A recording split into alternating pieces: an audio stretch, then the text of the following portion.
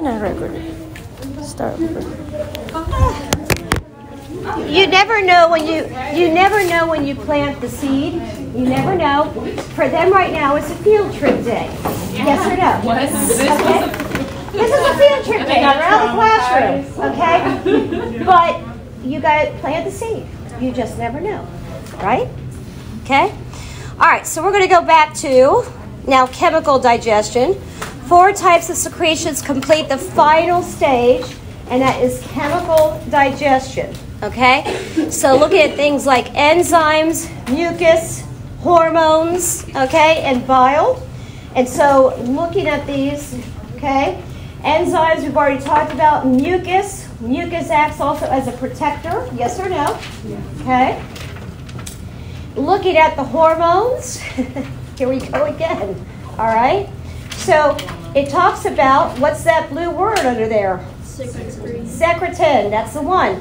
So if you look, as the food mass entering from the stomach, mucosal cells in the upper part of the small intestine, basically the duodenum, okay, produce a gastrointestinal hormone called what? Am I alone in here? Secretin, huh? What'd you say? No.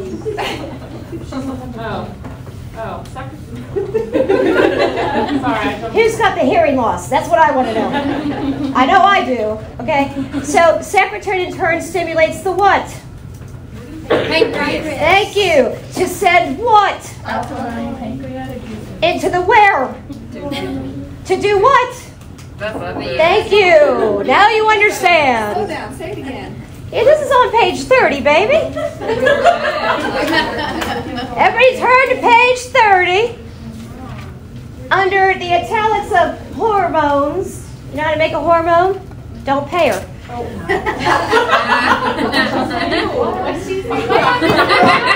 I had to say it. You know, it's the only joke I know. It really is. I gotta know. I heard this from our A&P teacher. She said, "What's the difference between an enzyme and a hormone?" What's the difference? You can't hear an enzyme. You can't what? You can't hear an enzyme. Oh my God, that's great. All right. All right, listen. Someone take this little one out later and explain it to her, okay? No worries. All right, keep going now, okay? Bile, okay? What does it say? It emulsifies what? Okay, good. All right, good. Produced in the where? The liver. As a dilute, watery solution, then concentrated, stored in the where? Concentrated. And we have the potential to make stones, yes or no? Who's more at risk for stones? Do you know? Male or female? Female. How many females in here? How many people in here, if you had a cholecystectomy, you had your gallbladder removed, stand up, please.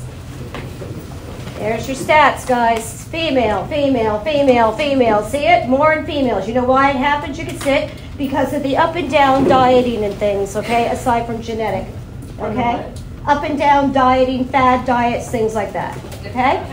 So, it says here, when the fat enters the duodenum, okay, the local gastrointestinal hormone, where is it? Cholecystokinin.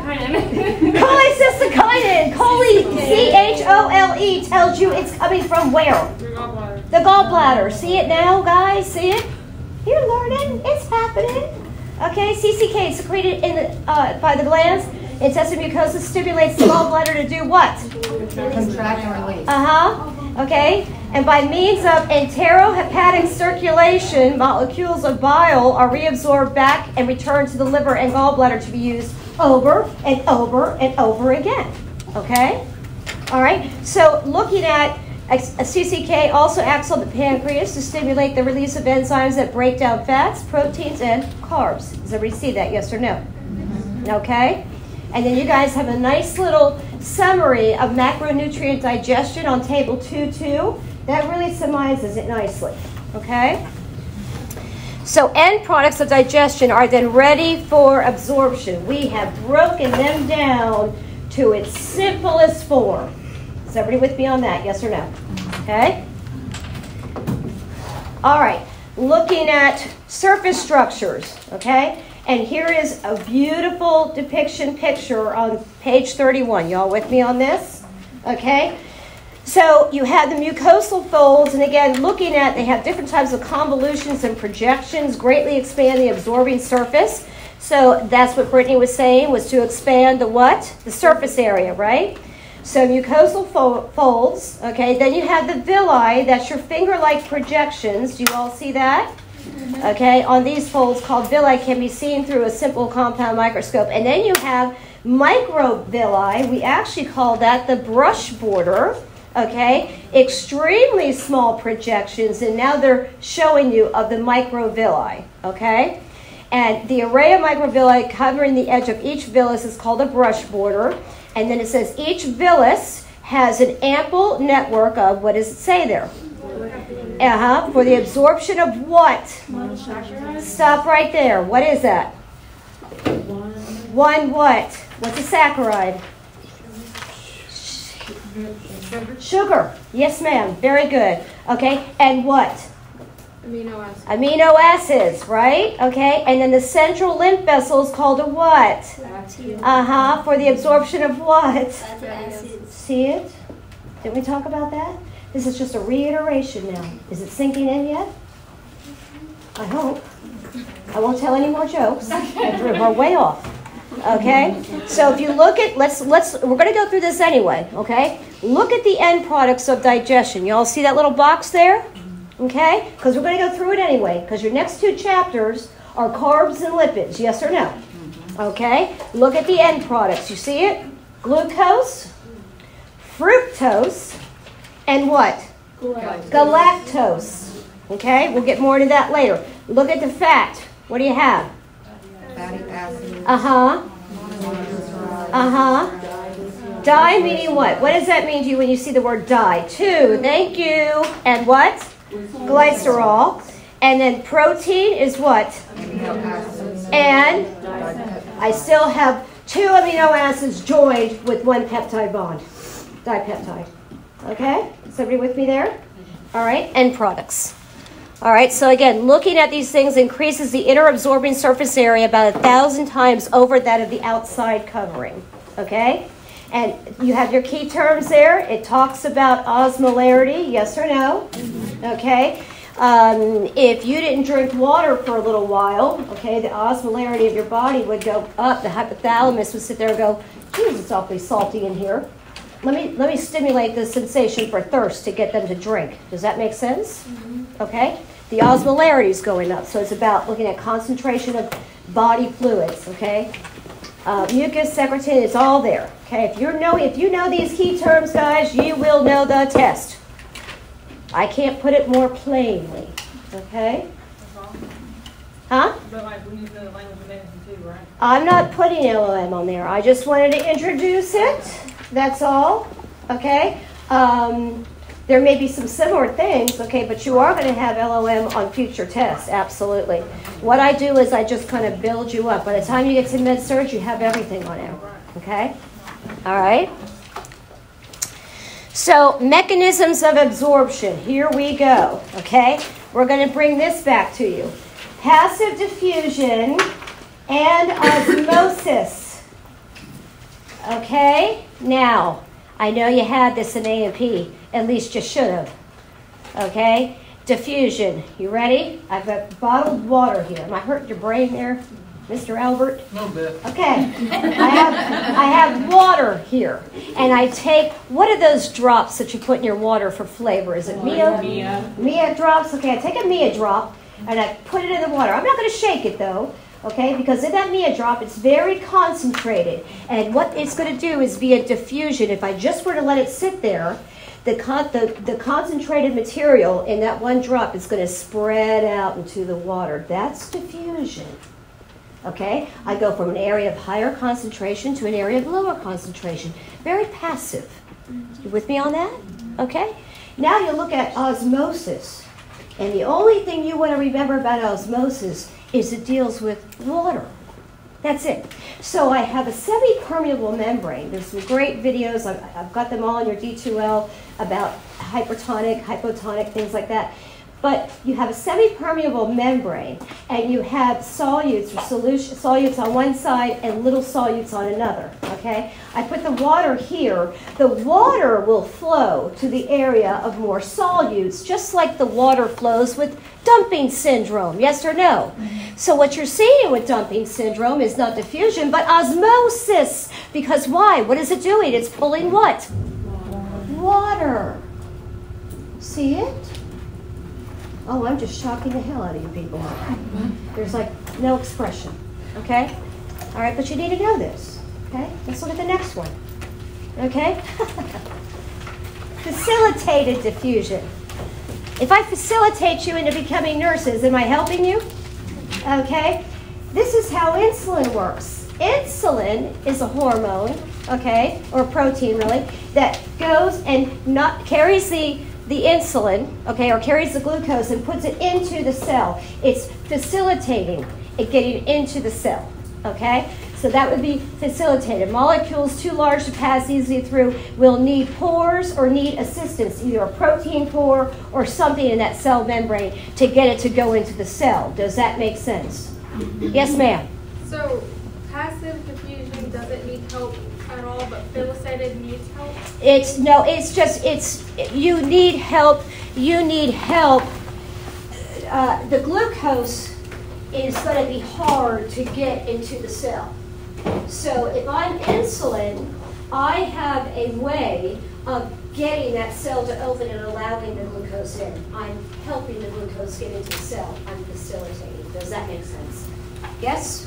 Okay? So what happens to fatty acids, would that be considered facilitated whenever the proteins wrap around the You're talking about the lipoproteins? Yeah. Okay. We're carrying out of the body. In a sense, it's like that, yes, but I don't want to, it's more molecular than that. Okay? All right, let's look at energy dependent, and you hear the word active, which means this takes energy. What is the form of energy in a cell? What? ATP. Good. Okay? So such active work requires energy along with the pumping action. And so we have things like the sodium-potassium pump. Has anyone heard of this? No. Okay. You're going to learn about this anyway, so we'll just go ahead and start with it. Okay? Here is your cell. And inside the cell is predominantly what? What would this K mean? Anyone know? Potassium. Very good. And outside of the cell is what? Sodium. What? Sodium, okay? And so what's going to happen here is that the sodium is going to want to flow into the cell, and the potassium is going to want to flow out. But there's something here called a sodium-potassium pump that continuously kicks the potassium back in and keeps the sodium back out. You with me on that? Yes or no? Okay? So even like when we're learning to draw blood, okay? If you take that tube, okay, and you shake it, you're going to break up blood cells, and what's going to leak out? Potassium, and guess what's going to happen? Lab's going to call you with a critical alert saying that they have hyperkalemia. Could that be deadly to the heart? Yeah, but it's also an erroneous result. See, it's very important that we understand the techniques and things that we're doing, and that we do them correctly, yes or no? Okay? All right? But just so you know, active takes a process, okay? So when you guys have lunch today, you're going to feel tired after lunch, yes or no? Because it's the body actively breaking down food. Okay, so if the body is actively breaking down food, then it's also using all of these different processes for the food to be absorbed. Okay, and so that being said, we're going to get into it later, there's something called the thermic effect of food.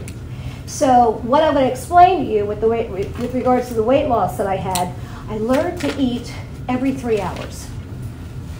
No more 3 meals a day. Every 3 hours.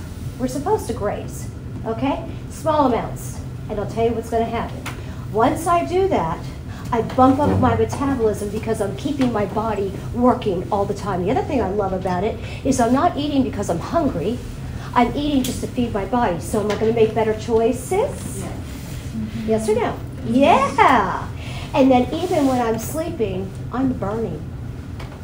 Isn't that a nice thought? I don't want to go to the gym. I'd rather burn in bed. Hello.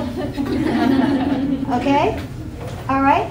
But that's what I'm saying. So it goes through all these different processes, and absorption is where really all this is taking place. Okay? Looking at the next one. Okay? Engulfing. Okay? Now you guys heard of phagocytosis, yes or no? So phagocytosis, you have a cell that's going around and eating everything. Okay? Penocytosis is stationary. I want you to think about a sea anemone on coral. Okay? A sea anemone. Yes? Y'all with me on this? I know I'm a Miami person, but I figured y'all must have seen a sea anemone, right? They sway back and forth, right? And as nutrients pass by, they'll engulf them. We call that penocytosis.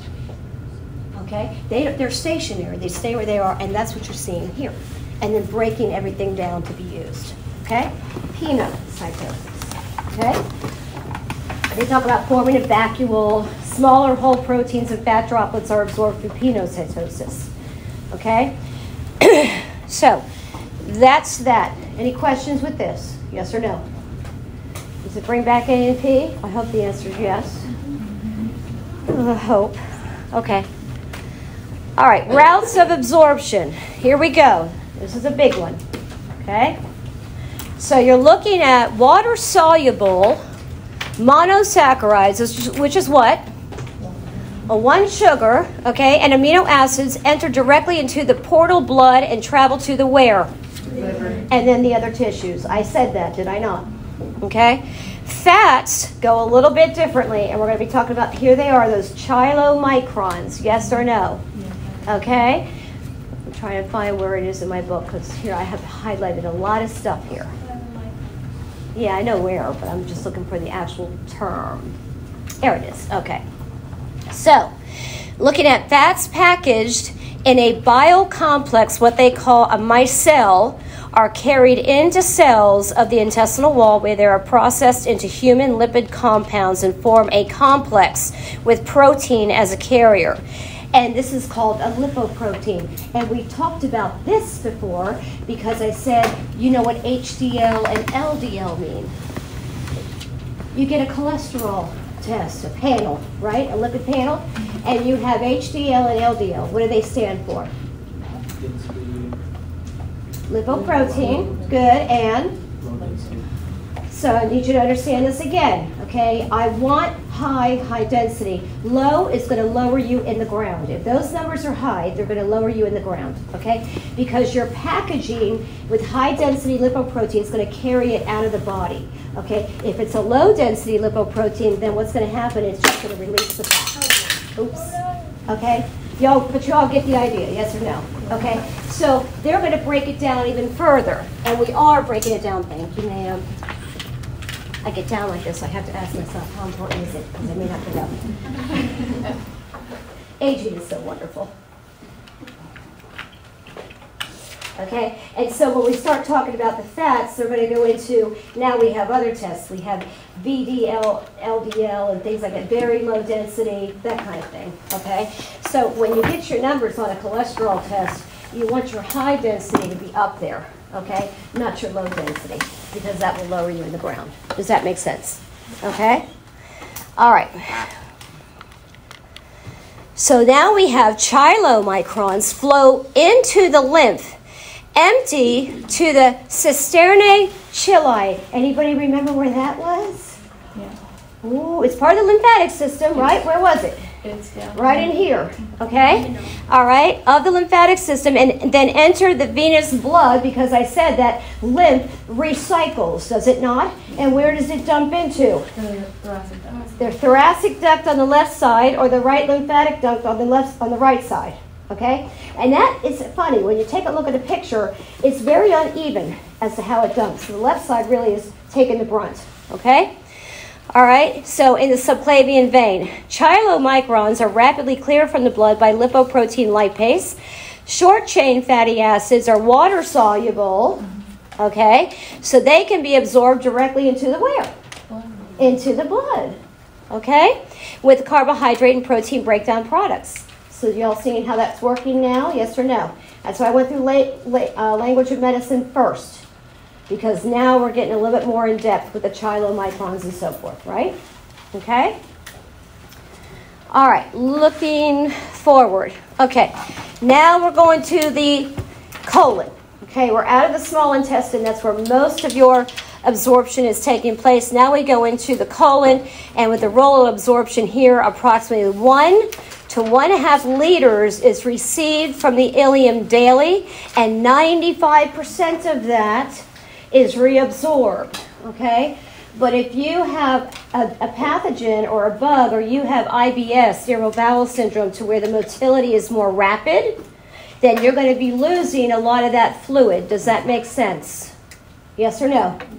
Okay. All right. So passage is controlled by that ileocecal valve. Okay. When you break down that word, you're connecting the ileum, yes, to the cecum. O is just a combining vowel. That's all. Okay. Water absorption of water is the main task of the colon. 95% of it is absorbed. Okay. So approximately 100 to 150 milliliters of water will remain to form the feces. Absorption of water in the colon is important in regulating water balance and eliminating fecal waste. Okay, the amount of water absorbed depends on the what? Motility. If I got diarrhea, I'm really mobile. Yes or no? There's a lot of motility there, yes? If I'm constipated, what happens with the motility?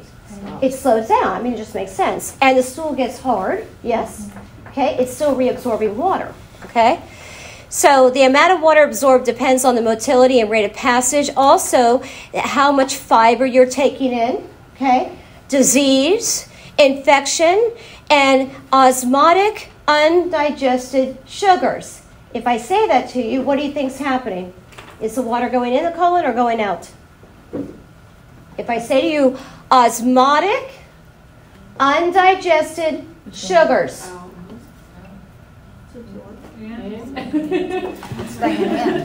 It's staying in.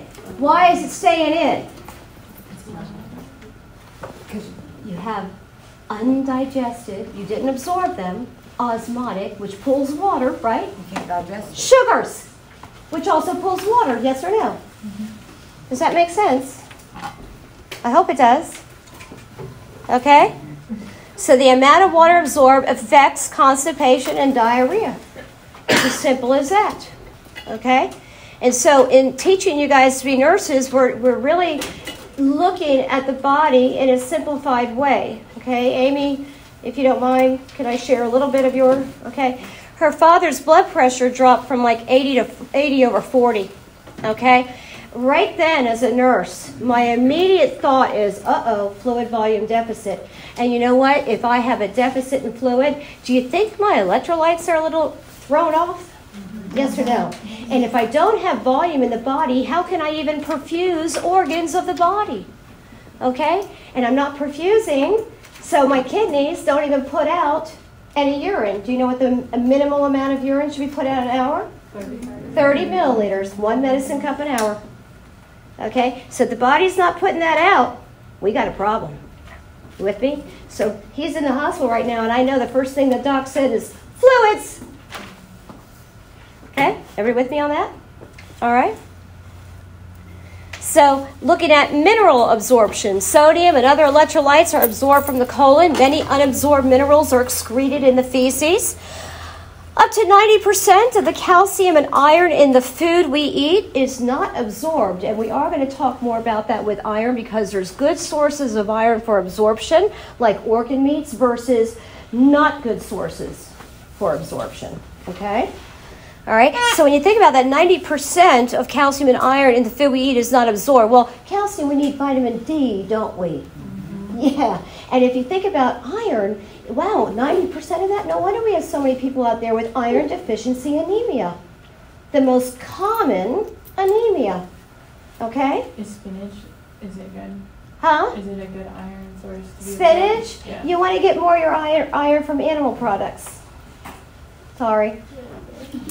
Okay? The portion of a mineral intake that is absorbed is important for nutrient balance. Okay?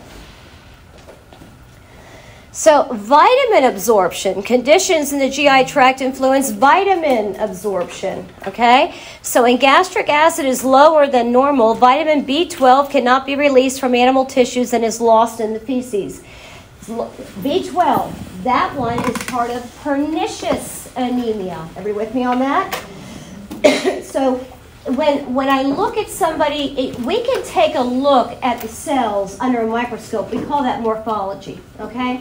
When I look at somebody with iron deficiency anemia, the cells are microcytic, meaning that they're small, microcyte, C-Y-T is cell, microcytic, and they're pale, okay? If I were to look at the cell of somebody with pernicious anemia, those cells, you know how your red blood cells kind of resemble like that donut shape, okay? They're more round and they bust easy. So that's why they have anemia. It's just we have to figure out what type of anemia it is, okay? So colon bacteria also synthesize vitamin K and biotin. You don't need to be buying the biotin. You're already making it. You're just wasting your money, okay? So synthesize vitamin K. Every baby that comes out, Miss Richards, right? Going to give them a vitamin K shot? Why? Why? They what? No. Who wants to tell her? Why? They're sterile. They're sterile. There's nothing in that gut yet. And you're getting colon bacteria. It means you have to introduce bacteria. Okay? All right. I'll get your attention. C. diff. Who's dealt with it?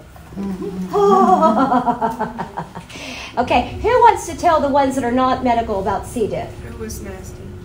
Well, we got to go more than nasty. It's like, it's hard to, you can smell it outside of the room. It's a sour smell. It looks Yeah. yellow. It's a It's spore. it's like mucusy looking. Mhm. Like, And it's a spore, which means it's a lot hardier than bacteria. It's covered with a round casing, very hard. It's hard to kill, okay? And so we try to, people that take a lot of antibiotics and stuff end up getting things like C. diff, okay? C. diff can deplete you of fluids, electrolytes, cause major problems, okay?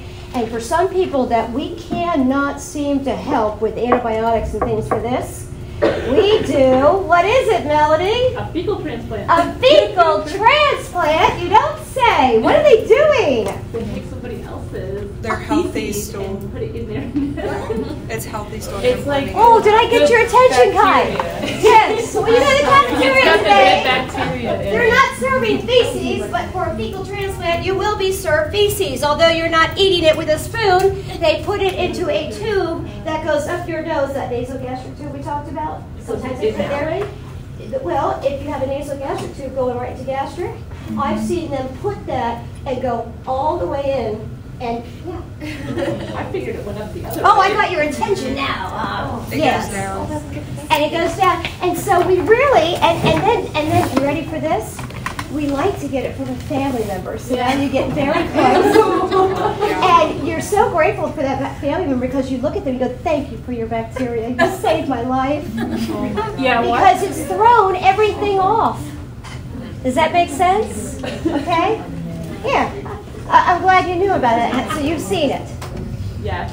Okay. She's saying yes. I've seen them do it now. Okay. But Okay. I Yeah. researched it. So when I first learned about that, I thought I would faint on the floor when I first learned about that. I thought, you got to be kidding me. But it makes perfect sense because the normal flora of the gut is all thrown off. Okay? And then when they said the bacteria from a family member, hey, Mom, I'm going to need a little bit of your stool. Okay? Think about it. All right, so a colon microflora, more than 1,500 species of bacteria are found in the normal GI tract. The kinds of microflora differ according to your genetics, your diet, your physical environment. This is why we're asking for a family member, genetics. Plant-based diets support species associated with positive health, and antibiotics can permanently change the microbial community. I don't teach you guys farm, but I have taught farm. I'm going to tell you this, okay? If you take antibiotics, they cannot decipher between good bacteria and bad bacteria, so they just wipe it all out. And what do you experience? Well, GI, nausea, vomiting, diarrhea, not abnormal. You can't come to me as a patient and say, I'm allergic. Well, what are your symptoms? I have nausea, vomiting, diarrhea. No, you don't. You have side effects. See where I'm going? Okay? This is about educating them. All right? Because is it important for people to finish their antibiotics? Yes. Okay? And if the flora is really thrown off, it's not just the GI tract. Sometimes it's the vaginal area. Yes or no? You're calling the doc up going, I have a nice little yeast infection. Are you with me on that? Okay? I don't take antibiotics. I just don't. Okay? And if I'm forced to take them, I want a diflucan with it, please. Thank you. Because I'm going to get a yeast infection. Happens every time. I just try to let my body handle its own. Okay? But antibiotics will change, and that's what's happening with C. diff. They've been on antibiotics for a long time, and now you've changed the flora. Okay? So bacteria acquired through vaginal versus cesarean delivery, a breast versus formula feeding may influence the health status throughout life. They're learning tons and tons about the uterine environment and how that even influences things like dental caries, okay, on babies, and what you develop hypertension and disease-wise just by looking at the growth of the baby and what the baby's influencing or is influenced by in the uterus. You're going to learn about that in maternity, okay? All right, bacteria from the colon make up about 1/3 of fecal weight, and the color of stool comes from amines, especially indole and scadol, that formed by the action of bacterial enzymes on amino acids. Okay, so some of your color is coming there too, okay? So they talk about people that have excessive gas. Do you know of anybody that has excessive gas? Flatulence, we're talking about? Flatulence, yes? Okay? All right, colonic bacteria are major contributors to gas production. And sometimes flatulence can smell, and sometimes it doesn't smell. Yes or no? Okay? So my ex had his weak system of GI. He had excessive gas. Thank God I didn't smell, and thank God I can't smell. Okay? But boy, I could hear him. Okay? Sound like a party favor in the house. So carbon dioxide, hydrogen, methane, and sometimes hydrogen sulfide. Okay? Gas is produced by bacterial fermentation of undigested or incompletely absorbed carbohydrates. So with the condition of his pancreas, it made perfect sense when I started seeing more gas. I knew what was happening, okay? All right, certain polysaccharides. Poly means what? Many sugars, okay? In grains, fruits, legumes, which are? Beans, very good. And vegetables cannot be broken down by human digestive enzymes and absorbed, okay? See you later, right? Excessive gas has social implications. Yes or no? Okay. Odor is associated with the hydrogen sulfide, and then cruciferous vegetables and beer are high in sulfur. Ain't no beer drinking in my house. Okay? Smelly. All right? So various over-the-counter products claim to reduce the formation of gas or eliminate gaseous odors, but they all have limitations, okay? Things like Gas X, yes or no? And the main ingredient in all these is simethicone, okay? And it comes in 2 doses, 80 or 160, okay? So waste elimination, approximately 4 hours after a meal is consumed, it enters the cecum. 4 hours. Okay, so think about that. So like 4 hours, 4 o'clock after you guys have lunch, 3:30, 4 o'clock, that's when it enters the cecum, okay? And so approximately 8 hours later, it then reaches the sigmoid. Long time. Feces are usually stored in the descending colon. When the descending colon is full, feces pass into the rectum, causing that urge to defecate. And so the spinal nerves for that run very low. They're low down here, okay? They're right down here. So if I end up having any type of low back surgery, low back issues, things like that, could it affect defecation? You better believe that. And so working on a neurofloor, when we talk to patients about doing lumbar laminectomies and things of this nature, we have to explain risk. What is the risk? Well, you may have a problem defecating, or you may have a problem holding it. Okay? So again, we have to weigh out risk and benefits in medicine. That's always going to be the way it is. Okay? So anal sphincters under voluntary control regulate the elimination of feces. Okay? 2, smooth muscle, you have no control over it. Okay? Say smooth muscle with your intestine. You're sitting there, it's contracting on its own. You're not telling it contract, contract, contract. It would take you all day. Yes? Okay? But skeletal muscle, you have control over. So some chronic gastrointestinal diseases or distress. Some people experience abdominal pain, bloating, early satiety. What does that mean? They're full early, okay? Post-meal discomfort, nausea, or vomiting on a regular basis, known as functional, and here's another word, dyspepsia, D-Y-S. Do you all see that?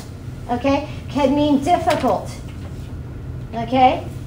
If I ask a patient, okay, or I tell the doctor the patient has dysuria, okay, that's difficult or painful. Okay, if I have dyspnea, I'm having a difficult time breathing, but this is still dyspnea, okay? So sometimes no disease or structural explanation can be found, increases healthcare costs, decreases productivity, affects vitality and quality of life. People call out for GI, yes or no? I have a stomach bug, okay? You really don't want to be somewhere if you're too busy, praying to the porcelain god, yes or no, right? Okay? And then other factors may contribute to symptoms, and here is the emotional part. Anxiety. If you found that your bowel movements and things have changed since you started nursing school, this is not uncommon because we're stressing you, yes or no? Okay? Emotional stress, depression, prescription medications, we talked about that, okay? Certain foods and chronic disease. All right? Let me look and make sure I have nothing else to add on there. Did that one. Oh, yeah. Here is, this is interesting. Complementary and alternative medicine. Now, some people use alternative medicine. Take a look at this. Bismuth, that's in Pepto-Bismol, okay? And certain herbs, a dangerous combination. Look at this. Bismuth-containing medications like Pepto-Bismol are used to ease gas and bloating, okay? But it also binds with the odor-causing sulfur compounds found in intestinal gals to help reduce odor and embarrassment. However, when combined with, what does it say there? Garlic, ginger, or what? Ginseng. Okay, with that, now they're going to have a synergistic effect, additive effect, and these herbs act as anticoagulants. What does that mean? I'm going to thin the blood, I'm going to bleed. I'm going to thin the blood and I'm going to bleed. But Doc also has me on Coumadin, and I take this combination. Now can you see how bad this could be? Okay, so that's why we're always going to tell you, even when we go into med and min, you better start asking them about their herbs. When I worked in an office and I had to get patients ready for surgery, I would say to them, are you taking vitamin E? And we're going to talk about this with vitamin E, and they'll say, yes. I'll tell them, you need to stop it 7 days before your surgery because they'll bleed. Follow me? They'll bleed. Huh? Vitamin E. Vitamin E. Yes. It makes the blood very slippery, too. Okay? Yeah. Believe me, in a C-section OR, C-section normal blood loss is 700 milliliters, okay? But I've seen C-sections go very wrong, very bloody, and I've actually seen one father step in a puddle of blood and right on his tail.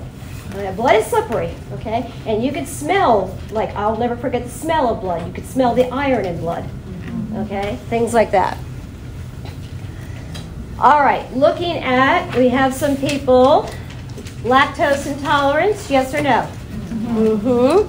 So, inability to digest or absorb lactose because they have a deficiency of the enzyme what?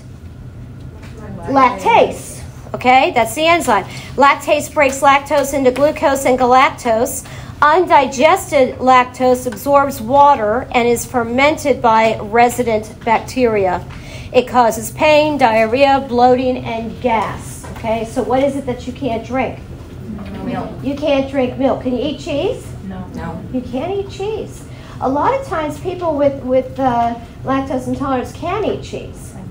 Some, There's different types of there cheese, is like different. lighter Yes, and so when we're making the cheese, okay, with the way that spills away and making the cheese block, a lot of the lactose is in that way. So that's what I'm saying. Some people can do it. She says you can. You said you can't. And again, she's saying it depends on the cheese. Okay. So looking at infants usually produce enough lactase. Adult onset lactase deficiency is going to occur in, you ready? 80% of blacks, Asians, and those of Mediterranean or Middle Eastern descent, and only 20% of Caucasians. That's why I'm saying certain ethnicities we see certain things, yes or no? Okay? I wonder why that is. Pardon? I wonder why that is with the lactose. The only thing that I can equate it to is it's just simple genetics there, lady. It's simple genetics. That's what it comes down to, the genome. Okay? And I will not waver from that. Okay? My mother worked in genetics for 15 years. I won't waver. Okay? There's a lot to be said. Okay? So most can tolerate 6 grams lactose equal to a half a cup of milk, up to 12 grams of lactose with a meal. I think it just depends. You have to decide if you want to try this, okay?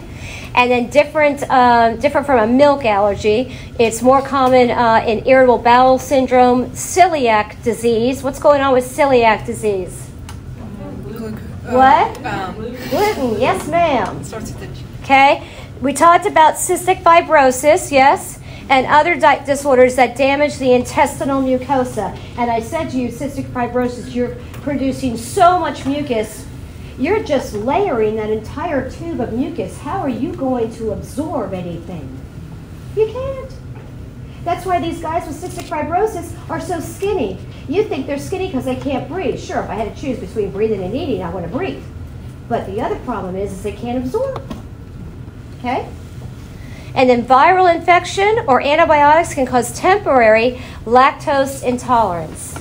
Okay? And we are going to get into some things with viral, but I'm going to just tell you right now with viral and viruses, okay? Viruses are pieces of DNA, RNA. They inject themselves into your cells, and then your cells become a little factory to reproduce them. Everybody with me on this? But viruses do something funny sometimes to people. Know of anybody that has an autoimmune disorder? Uh-huh. Do you know when that came on? I was born with it. You were born with it. Can't use you. Okay? So sometimes when people get a virus, they may develop an autoimmune disorder. So viruses are very funny little things. Okay? It wouldn't be uncommon if they say, I wasn't like this and now I'm like this now. And if you ask them, did you have a cold? Or yeah, I did. Or I had a stomach bug. Yeah, I did. And then they develop something. Changes them. Okay? All right, so to maintain adequate calcium intakes, gradually increase dairy food intake to support growth of small intestinal bacterial colonies that produce lactase. She's like, I'm not trying it. Okay, includes lactose-containing foods with a meal or snack. Choose low-lactose dairy foods. You could add lactase drops to break down the lactose. Has anyone done that? Have you tried that? They have these little pills, like lactate pills. Okay. They And don't work for me personally. they don't work for you? Okay. Anyone else try them? No? Okay. And then that's the lactase tablets right before eating. Okay. So again, if you're dealing with a patient with a pancreatic issue and you have to give them enzymes, please remember those enzymes, typically we mix them in like applesauce to make sure that the patient swallows them, okay? You don't want them left on the lips. They'll start eating away at the tissue, okay? But these things have to be given before a meal, before every meal, okay? All right, and then prebiotics are indigestible carbohydrates, often oligosaccharides. Now, oligo means few or scanty, okay? Few or scanty, such as cellulose, hemicellulose, and pectin. Pectin is what we see in Jell-O that makes it kind of congeal, okay? Resistant to digestive secretions of the stomach and small intestine. They're fermented in the colon by existing microflora. They stimulate growth and activity of healthy bacteria such as your lactobacillus and bifidobacterium, okay, and they lower the pH in the colon, reducing pathogenic bacteria such as Clostridia, okay, but the big one is Helicobacter or H. pylori, okay. Anybody ever have that infection? Oh, no, you didn't. How old were you when you had it? That's what I was going to say, 20s. I'm not kidding. I had another student that had it in the 20s. That actually increases your risk for stomach cancer. H. pylori has been found when we see people with ulcers, they typically also have H. pylori, okay? And H. pylori is a part of ulcer formation, okay? So we have to treat the H. pylori as well as the ulcer. So you're taking antibiotics and omeprazole, right? Yeah, okay? Prebiotics, with fermentation of prebiotics, also produces short-chain fatty acids such as butyrate, energy-preferred sources of mucosal cells, okay? They occur naturally in fibers found in wheat, onions, bananas, garlic, soybeans, artichokes, and asparagus. And then positive effects of prebiotics support immune function and prevent something called leaky gut. Megan, have you ever heard of leaky gut? You never heard of leaky gut? Is it going into detail with leaky gut here? No, it says it'll be for track of 20. Okay, and so I didn't think so. I just did a little research on it with the ex because he was looking at it. But that leaky gut is just like you're chronically bloated. You just don't feel well, right? Okay, so you got to kind of look that up. We're not going to touch that, but that's what leaky gut is, okay? Increase mineral absorption and promote normal laxation, okay? A laxative effect. Probiotics can be obtained in food and dietary supplements. Most common strains are Lactobacillus, Bifidobacterium, and the yeast Saccharomyces boulardii. And I can tell you as a nurse, I have given this as medication to patients, okay? So lactic acid producing bacteria are used to acidify and preserve foods. Things like cultured milk and yogurt, cheese, distilled mash, I'm not sure what that is, pickled cabbages, and is that spelled right? What is it? Tempeh. Tempeh? What is that? I'm not sure what that is. Vegan, Oh, a vegan. Soy product. Yeah, it's a soy product. Okay. It's okay. cultured. It's like a cultured fermented bean. Okay, very good. So probiotic cultures are available from pharmaceutical companies, and again, you will be giving that to some people, okay? So even with the GI issue that I had, I was taking Activia, and so the students were like, oh, that's going to make you poop more, da-da-da-da-da-da. And I said, no, you guys have to understand, I have to take it because I'm trying to replace some of the flora because everything's thrown off, okay? So several clinical applications of probiotics. They'll use them with inflammatory bowel disease and Crohn's, okay? Irritable bowel syndrome, traveler's diarrhea, and Clostridium or C. diff infection, which we just talked about that, okay? May help prevent gastric cancer and inhibit the growth of, what does it say up there, Melanie? H. pylori, okay? May help prevent obesity, all right? Caution in individuals, though, with a compromised immune function or critical illness. You don't want to be introducing more bacteria with somebody that has an immunological suppression, okay? All right, are you guys hungry yet? It's almost done. It's almost done. We'll keep going then. So here we go. Carbohydrate metabolism. Glucose is an immediate energy source in all body cells, preferred energy source for brain and nervous system, okay? You do not have any type of storage with regards to glucose for the brain. Is everybody with me on this? Yes or no? So even while you're sleeping, you're going to secrete cortisol, which is going to increase blood glucose, and that's what helps you with brain, okay? Especially when you think about sleeping 8 hours. You're fasting, right? Okay? Carbohydrate sources of blood glucose, looking at dietary starches and sugars, glycogen stored in the liver and where?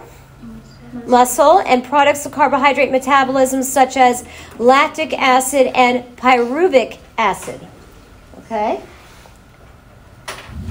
Non-carbohydrate sources of blood glucose, you're looking at protein and fat provide indirect sources of glucose because now we're doing glyconeogenesis, yes or no? Okay, so gluconeogenic amino acids form about 58% of the protein in a mixed diet. Glycerol makes up about 10% of fat intake. It's converted to glycogen in the liver and then glucose as needed. Formation of glucose from protein, glycerol, and carbohydrate. Metabolism is called, what did I just say? That's it. Okay. Uses of blood glucose. Number one, energy production. Yes or no? Okay. Energy storage, as in glycogen, and then any extra is also stored as fat. Yes or no? Yes. Okay. Adipose tissue. And then glucose products, looking at examples, include the DNA and RNA, looking at galactose and certain amino acids. Hormonal controls of blood glucose. So we're talking about the pancreas, yes or no? The endocrine function of it. Which cell is it secreting insulin? Beta. Yeah, beta have insulin. Very good. Okay? So from the pancreatic beta cells, or the islets of Langerhans, increases glycogenesis, lipogenesis, and cell permeability. That's what's allowing it to get into the cell, but it's still facilitated transfer diffusion. Okay? You need to have the insulin. Okay, so those are the lowering hormone is insulin. Yes or no? If you eat sugar, your sugar glucose in your blood's going to go up. Yes or no? In order to lower it and get it back down between a 70 and 110, you need insulin. That's the hormone to lower it. Now we got to look at what's going to raise it. Okay? Blood glucose raising hormones. Ready? Glucagon. Okay? Steroid hormones. All right? Epinephrine, somatostatin. That's actually secreted by your delta cells in your pancreas. Growth hormone, and here it is, adrenocorticotropic hormone. Now, growth hormone is coming from where? Huh? Pituitary. Thank you, Linda. Thank you. And then adrenocorticotropic hormone, where is that coming from? Break down the word. Look at the adrenals, yes? And then you see cortico, you see cort, that's the cortex. Remember I showed you the adrenal gland on the board and I drew a medulla and a cortex, yes or no? And I said there's three things secreted. Sugar, salt, sex. Yes or no? Yeah, remember? Okay, so that's what's going on here. Growth hormone and adrenocorticotropic hormone. Cortisol, you slept 8 hours, you're not eating, you're fasting, your glucose, and while you're sleeping is going down, down, down, down, down. Next thing you know, cortisol kicks in and it raises it. Does that make sense? Okay, try to make it as simple as I can. Okay, and then thyroxine, okay, thyroid. With lipid metabolism, two organ tissues are partners in lipid synthesis and breakdown. That is your liver and adipose tissue. And adipose is as it looks. It's yellow. You cut open up with somebody, it's yellow tissue. It's yellow fat. Okay? Lipoproteins are produced in the intestinal wall after the initial absorption of dietary lipids, and then the liver for constant recirculation to and from cells, what we talked about with those chylomicrons, right? Being circulated over and over and over again. Hormonal controls for lipid metabolism. Lipid and carbohydrate metabolism are interrelated, so many of the same hormones are involved. So we're looking at growth hormone, ACTH, and thyroid stimulating hormone. There's your cortisol, okay, and corticosteroid. Okay, steroid, it almost sounds like a steroid, yes? Okay, and then epinephrine and norepinephrine. And then insulin and thyroxine. So they're both pretty much the same. Okay? Just for hormonal controls for lipid metabolism. Protein metabolism. You all heard of anabolism and catabolism, yes or no? What does catabolism do? Breaks down. Breaks down, excellent. Whereas anabolism is tissue building. Okay? The process of anabolism builds tissue through a synthesis of a new protein directed by a DNA blueprint. All right, let me see if I can explain this.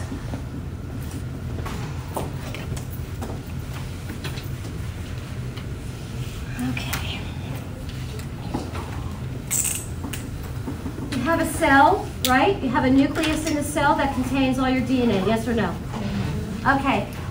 You learned about, in cells, you learned about the mitochondria, yes? Those are the powerhouses. Everybody with me on that? Okay, you learned about ribosomes, yes? You learned about endoplasmic reticulum. Boy, I'm throwing some words out there, huh? Taking you way back. That's chapter 3, okay? But what's going to happen, it's interesting, is that you have endoplasmic reticulum, and these are like little highways, if you will, okay?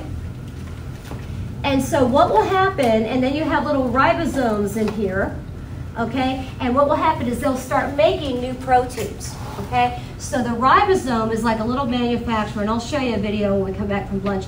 But the protein may come in looking one particular way, and after it goes through the ribosome, it's going to come out maybe looking a little different. Okay, so what I'll do is I'll find a video and I'll show it to you so you can see how we are making proteins all the time. Is everybody with me on that? Okay, so I'll see if I can show you a video because I don't think you're going to get it with what I'm drawing. Okay, but all of these things take place with making proteins. Okay, and then to make proteins, that's how we can make tissue. You with me? And how we can build tissue. Okay? Catabolism, tissue breakdown, amino acids released from tissue breakdown are reused to make a new protein or broken down for other purposes. Breakdown of these amino acids yields 2 parts, okay? The nitrogen-containing group via deamination, we're going to clip that nitrogen-containing group off, okay? And then the remaining non-nitrogen residue, which is keto acids, okay? Keto acids. I think in the A&P module, and I think it's module 3, I think I have videos there if you guys want to watch the videos of making proteins and things like that because it has to do with cells. Okay? All right, so metabolic interrelationships. Each chemical reaction in the body is purposeful.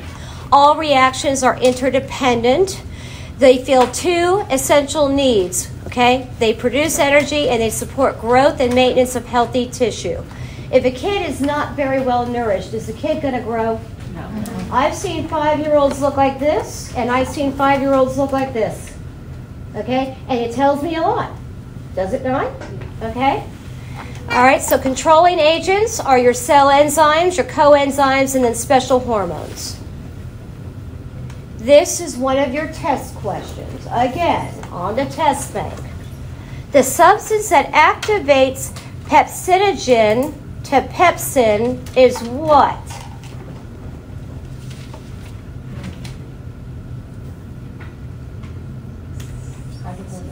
Good girl. D. How many people went right to D? Okay, so it is hydrochloric acid. So I'm going to tell you another test-taking technique. Are you ready?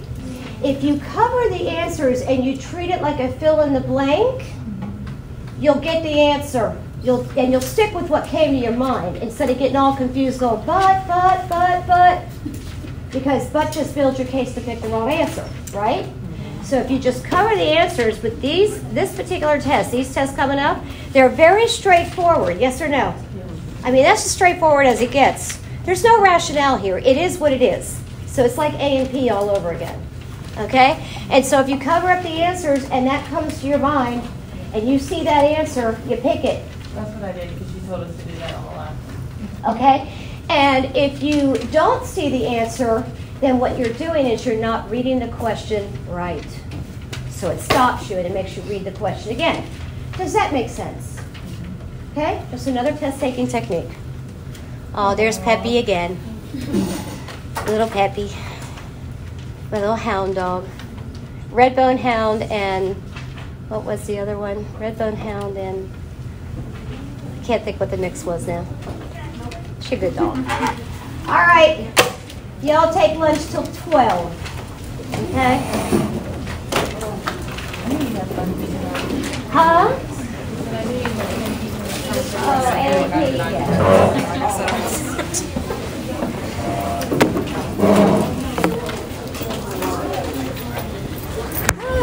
Let's see what I can do